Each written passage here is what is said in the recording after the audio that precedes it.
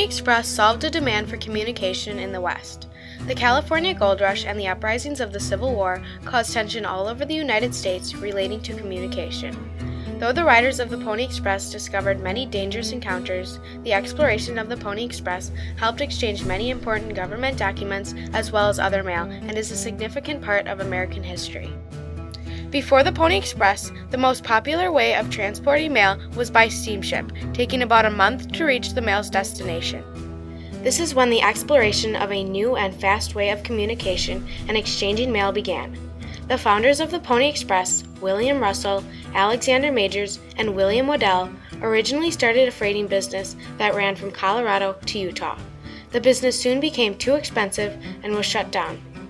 A few months after they ended their first business, Senator Gwynn of California proposed the idea to Russell about creating a fast mail service that would deliver mail via horse.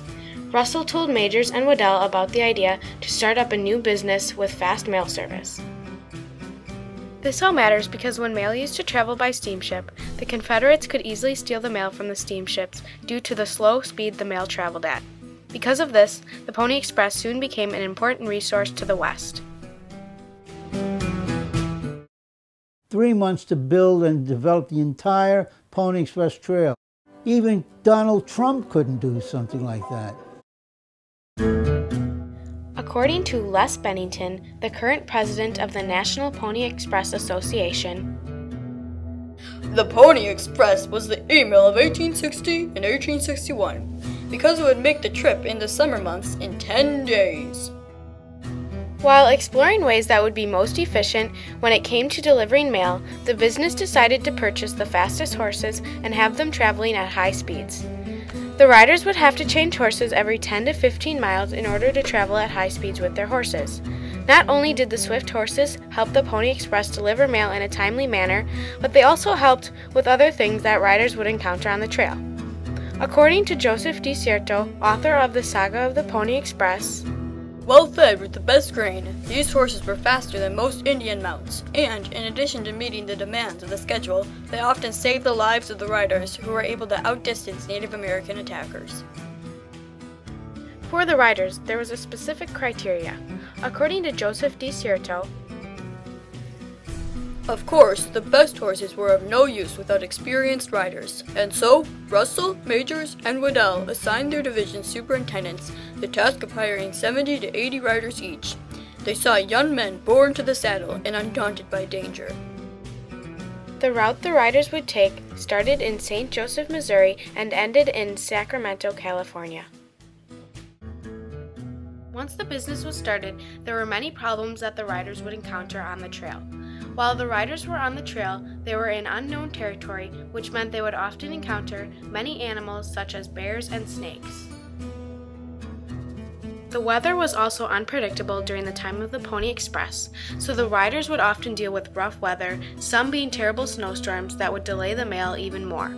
According to David Nevin, author of The Expressmen, worse than Indians, worse than anything, the riders said that there was a mountain run through a blizzard in sub-zero cold with snowdrifts higher than a man's head.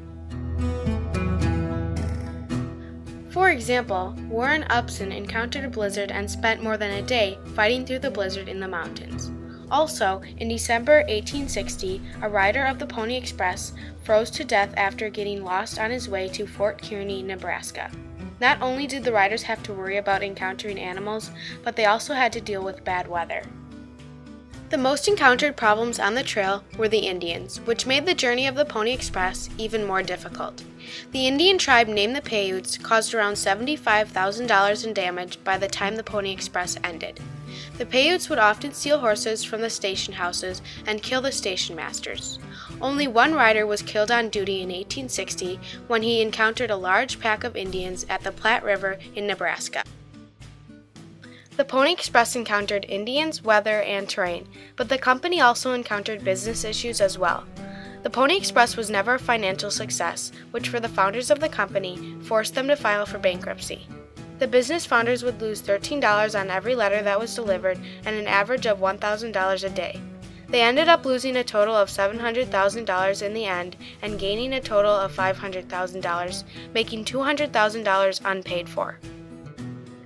Not only did the Pony Express explore and encounter, but it also exchanged.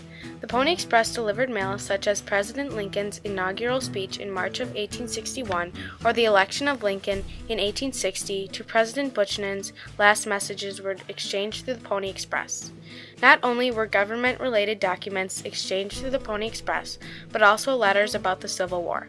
For example, when shots were fired at Fort Sumter, letters were exchanged through the Pony Express, keeping California in touch with the rest of the United States while the Civil War was occurring. Also, government promotions were sent through the Pony Express. For example, in 1861, the War Department sent General Edwin A. Sumner to take command of the Military Department of the Pacific. General Sumner ended up courageously protecting the West from the Civil War. By winter of 1861, records were broken for exchanging mail faster than ever before. In the end, the Pony Express ended up going bankrupt and was sold to Wells Fargo. Wells Fargo is a multinational banking organization, but at the time of the Pony Express was an overland mail service. Though the Pony Express isn't physically around today, Wells Fargo carries the Pony Express's remembrance in the company. And I think the Pony Express, even though technologically they were outdated, I think it's just a huge element as far as history is concerned. According to Nancy Pope from the Smithsonian National Postal Museum, the Pony Express also left a legacy that showed a demand for better communication henceforth. Even though the riders of the Pony Express discovered many dangerous encounters, the exploration of the Pony Express helped exchange many important government documents and is a significant part of American history. All of this matters because the Pony Express provided a way for the government and Civil War-related letters to reach the West and is an important part of American history today.